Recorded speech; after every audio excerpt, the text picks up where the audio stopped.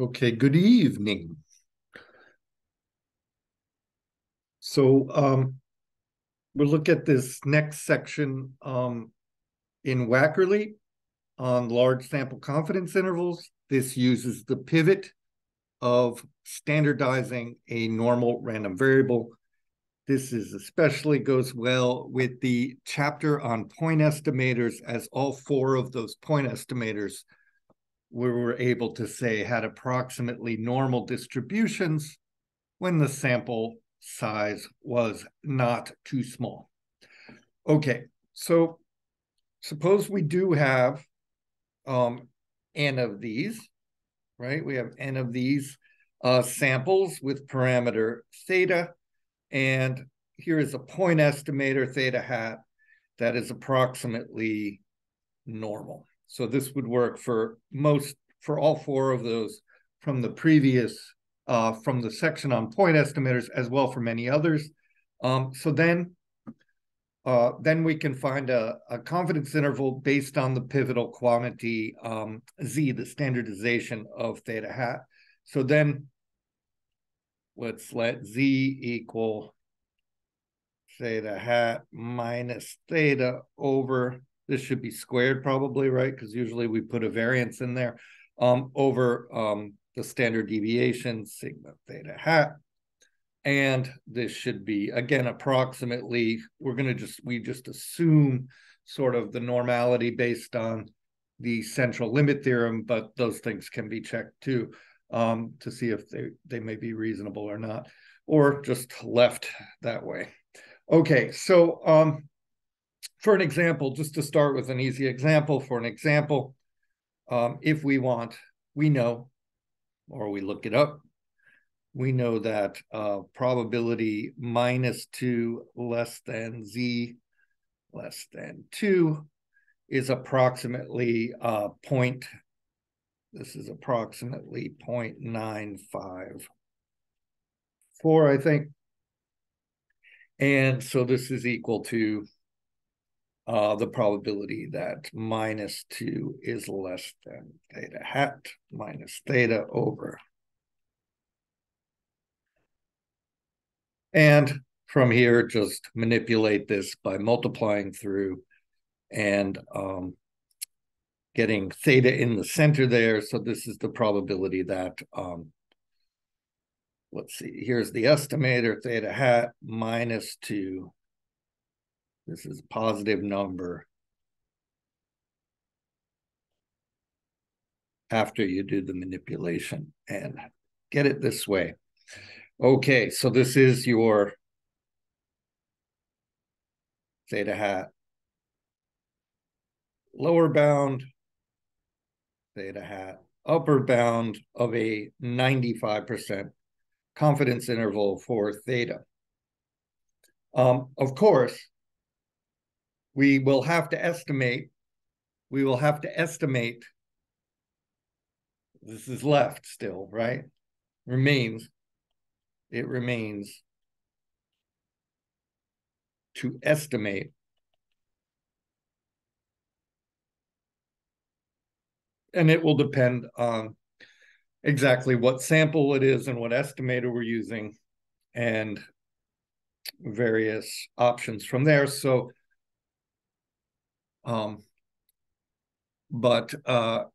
we might know it, but or be told something to use. But this is best not tried to handle this.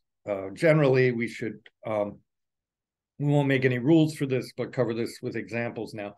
So let's do an example just to see. And this is largely review, but it's important to set this up, I think, and to see it set up this way. So suppose we have y1 to yn, iid, e, yi equal, call it mu, and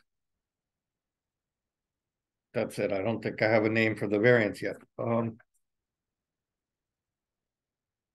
Yeah, let's name the variance to, let's say, variance yi equals sigma squared.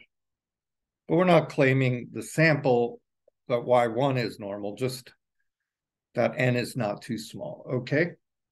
So then automatically, right, we know a good estimator for mu here is y bar.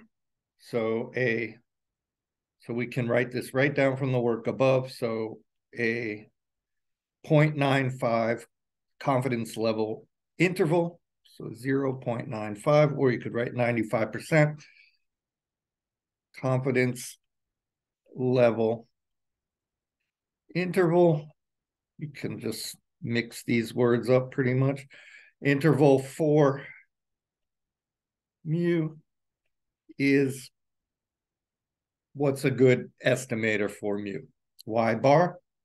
So y bar would be the point estimator minus 2 standard deviation of the estimator. So we would just, let's notate it like this for now.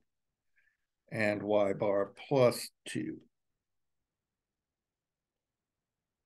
Where we still have to estimate, this, right? This, we didn't say what this should be yet. Okay. But y bar is just the sample mean of the sample.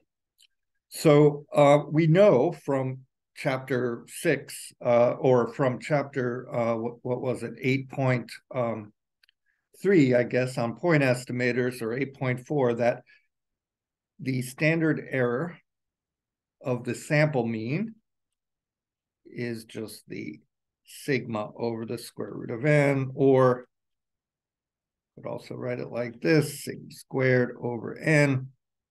And so in this way here, we can see that we might estimate sigma squared with s squared, which we know is unbiased, and we know the variance of s squared also goes small when n goes large. So let's just write a typical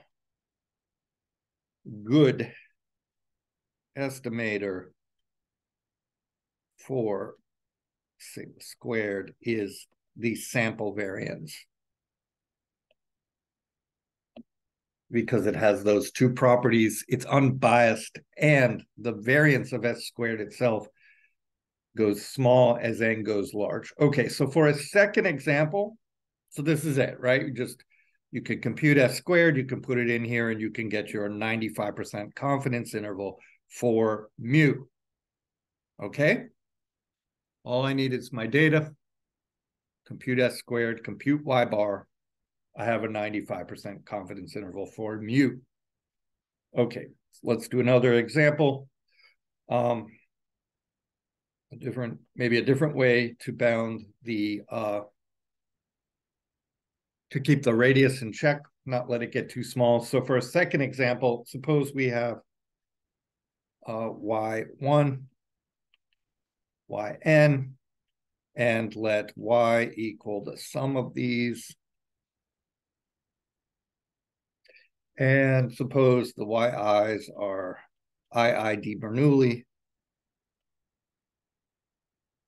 p. So they're ones and zeros. And we saw that y over n is a good unbiased estimator for p. So we saw that previously. Y over n is an estimator for p. It is unbiased. And we showed that in one of the last videos. So again, here, I'm sorry, y over, let's see, y is the sum, right? So y over n is an unbiased estimator for p, right? Okay, then we can assume if n is not small,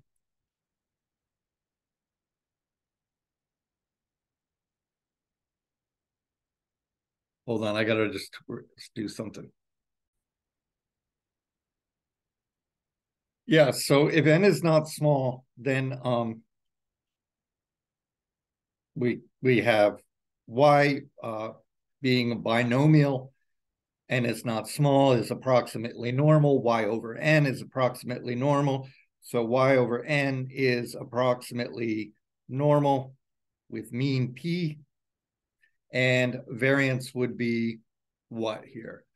The variance would be p 1 minus p over n, right? Okay. So what can we do now? So say a 95% confidence interval is equal to the probability y over n. That's my estimator for p, and I'm going to take off 2 standard errors of y over n less than p less than y over n plus 2 standard errors of y over n. Okay, and y over n we can compute, and sigma y over n is can be dealt with 2 ways. So where we estimate, we have 2 choices.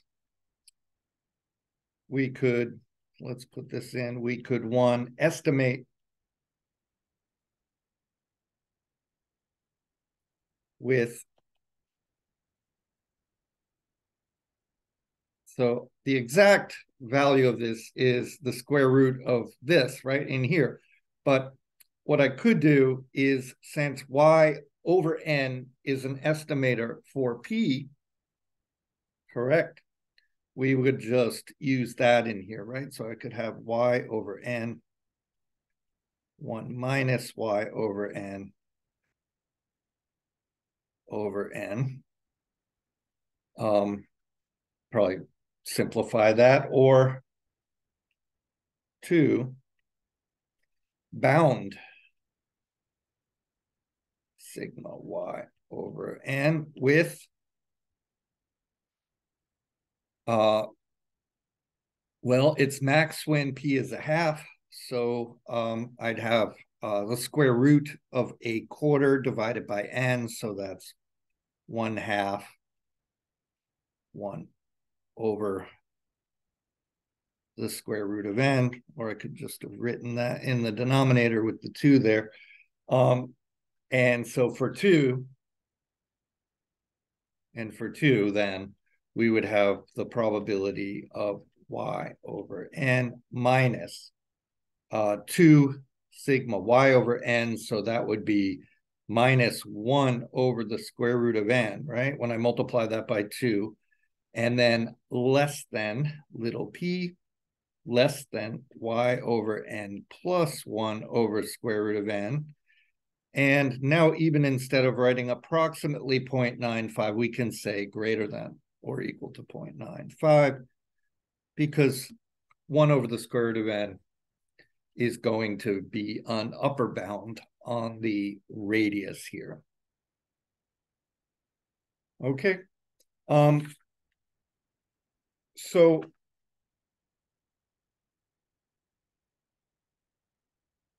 I think we can keep going a little. We could just do this for other cases as well. There's all sorts of cases we could do. Let me just pause it for a second and we'll be right. Okay, so I changed the colors so that you would maybe feel refreshed. Okay, so maybe we don't always want a 95% two-sided confidence interval, as in both the previous two. It's very common, but you could want something else. And it doesn't really matter. It's always the same procedure. You're using this pivotal quantity here, this standardization of z, as long as it's justified that that theta hat is approximately normal. Okay, and you will have to in general, estimate the standard error of theta hat. All right, so I have 2 more examples. We'll just do these examples and stop. So suppose I have y1. And for some reason, I put in an actual number here, y31 IID. I don't know that they're normal, but I'm going to say EYI is mu, just to label these, and the variance of YI is sigma squared. And I have two unknown parameters, so both unknown, both unknown. Okay, and we want, the problem says, find lower bound for mu. So find a lower bound, let's call it mu hat L for mu, so that probability mu is greater than mu hat L is equal to, and just pick something else here so that it would, instead of 0.95, we'll pick 0.8. All right. Okay. All right. Well, we have our pivotal quantity Z. So what is it about Z that would give me what probability involving Z gives me 0.85? Well, I want this point here so that this is 0.85 over here, right? It does turn out I want this one and not this one over here. I was talking about this in the last lecture, and I can't always tell this from, I try one thing and then see if it works. If not, I try the other. But we have the probability that Z is less than Q norm 0.85, which turns out is roughly 1.04, is equal to 0.85. A little past 1. You may remember it's about 34% of the probability is between 0 and 1. And half is between minus infinity and 0, so it makes sense. All right. Okay. So 1.04 is that probability. All right, so how do I relate that back to mu hat L and mu? Okay, shouldn't be too bad, right? So we have 0.85 equals probability Z less than 1.04. By the way, not exactly, of course. And this is just equal to the probability. Now, what is standard normal? Okay, it's mu. Sorry, I want to put the Y bar in here. Make it super clear what's going on. Okay, it's the probability Y bar minus mu over sigma Y bar, right? This is standard normal, is less than 1.04. And this is equal to the probability that after I multiply through by sigma Y bar here and add and subtract, I get, this is the probability that mu is greater than, right? Multiply through, subtract, add, so greater than Y bar plus 1.04 sigma Y bar. Okay, for sigma Y bar, I'm going to want to estimate it. So for sigma Y bar, we will use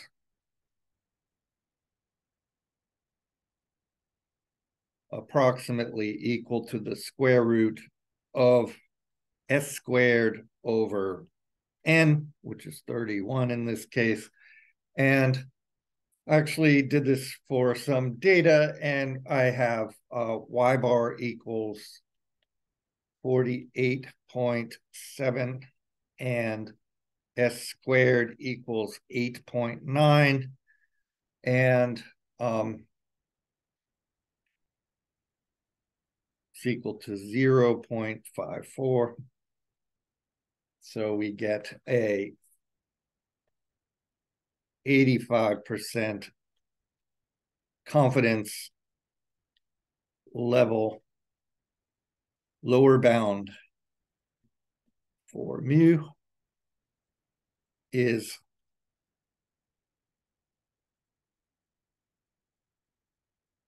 48.7 minus 1 point, plus, right? Sorry, plus, uh-oh, wait a second. Fuck. If I multiply through there,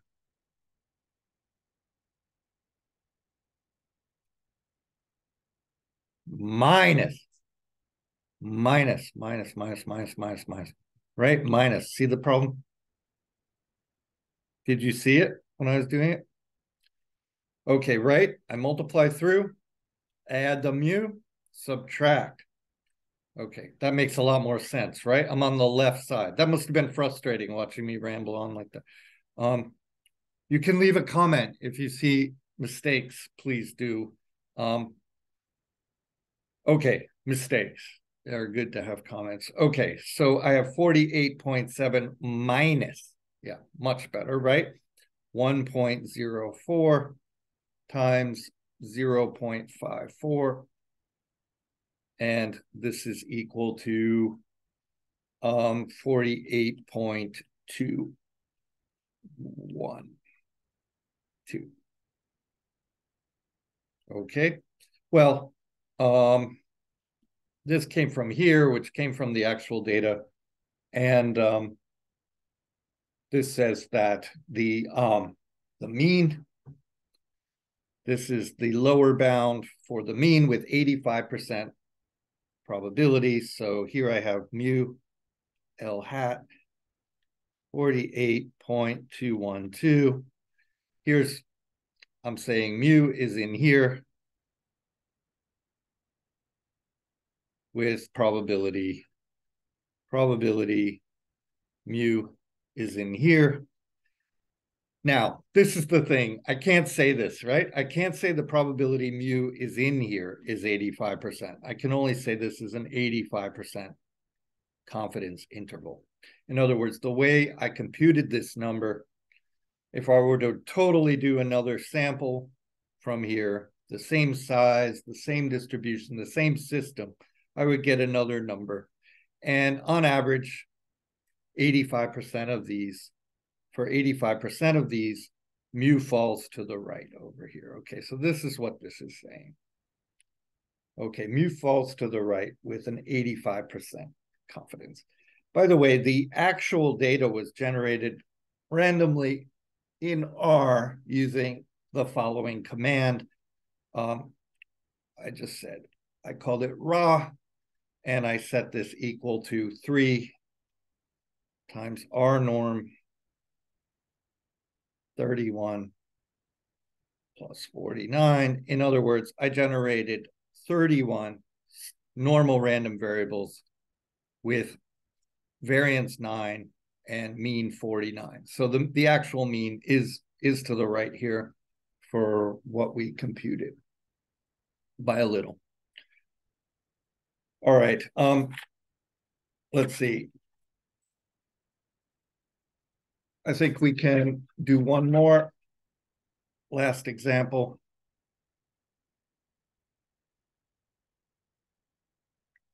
Suppose I have x1 to xm, IID Bernoulli P1, y1 to yn, IID Bernoulli P2. And then we know x over m minus y over n is an estimator for P1 minus P2. So let's write it like that. Is unbiased too. We know it's unbiased and it has low variance, or variance that can be made low as m and n get big. So, and that if m and n are big, it's approximately normal as well. So we have everything we want. And we can maybe just remind ourselves that, let's say, x over m minus y over n is approximately normal with mean P1 minus P2 and with variance, let's just call it sigma for now, x over m minus y over n. And we can fill this in later. We'll put the square here because we usually write it that way as squared. Now, only thing is that before we go on here, yeah, we're all good here. So what does the problem say? The problem says, so let's write approximately here. Problem says find a two-sided, meaning I want to use the point estimator. Oh, I know what I wanted to say. X is the binomial, right? X is the sum of these, as in the last example. Y is the sum of these. Okay, so find a two-sided 97%, just to change it up, confidence interval for P1 minus P2. The difference in the probabilities. These are zeros and ones, right? They're one with probability P1. These are 0 and ones, one with probability P2. Maybe they are the number of votes for a certain candidate in two different districts. We want to see if one district favors a certain candidate, something like this. Okay, we're almost there. You recall from the previous lecture on point estimators that sigma x over m minus y over n is equal to square root P1, 1 minus P1 over m plus P2, 1 minus P2 over n. And we could approximate this the same way that we mentioned before by using x over m for P1 and using y over n for P2. So we could do that. Okay, we could approximate it, or we could just say that this error will be less than or equal to, and put the maximum in here, which would make this a quarter, then it would factor out, and I could write it like this. And I'm not saying we should always do this, but if we expect it to be close anyway, why not just do this? And then you don't have to write approximate, and it's going to be pretty close, as we saw when we did that problem, right, in class. Okay, almost there, almost there, almost there. We want this 97% two-sided confidence interval. So to do that, I know I need Q norm. I'm going to split the probability for Z then. I need this to be 97% in the middle here. So this should be 0.015, and this should be 0.015. So we need, what do we need? We need Q norm, say 0.015, which is minus 2.17. And by the symmetry, this will be 2.17 minus 2.17 approximately. And so we have 0.97 equals probability minus 2.17 less than Z equals the estimator x over m minus y over n minus P1 minus P2, thing I'm trying to estimate, divided by this sigma here, which we already computed. Let's just put it in like this for now, x over n minus y over n. And this should be less than 2.17. Okay, and I can now substitute this in here, and I get this is equal to the probability that, well, we're done basically, right? That we're basically done. The probability that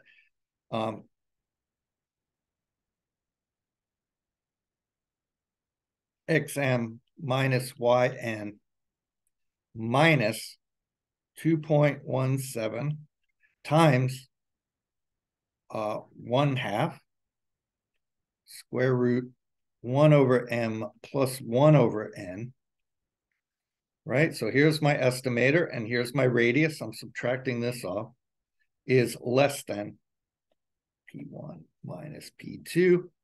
is less than, here's my estimator,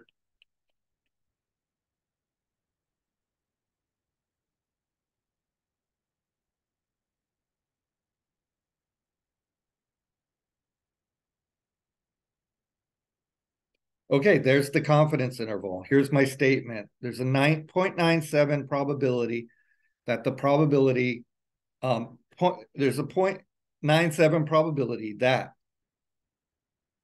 the thing I'm trying to estimate involves two parameters, but it's only a single number, the difference in the two population probabilities is between these two numbers. Note, these are the random quantities here. This is a totally true probability and sensible mathematical statement in probability, right? Once I actually find these numbers, then I have to switch over to the confidence interval language and say, I have computed a confidence interval. Here is what it is. So I would plug in this value here, this value here, and I see I get this evenly centered confidence interval. And then I say I have a 97% confidence interval. Let's write this down. Note, the above is a true math statement.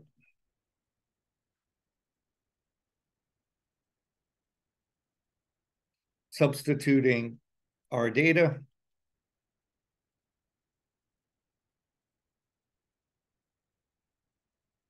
we may report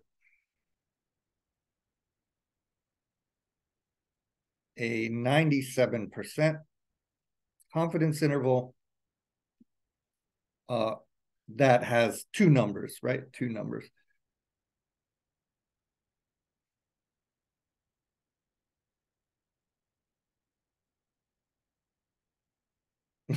I'm trying to think of how to write it. So that is an actual interval that is two numbers.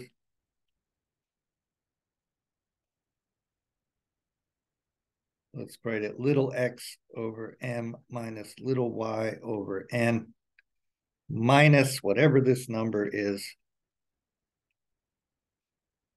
And I have 1/2.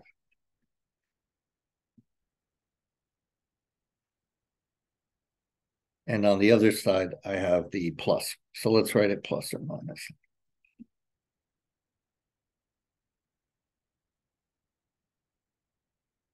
Okay.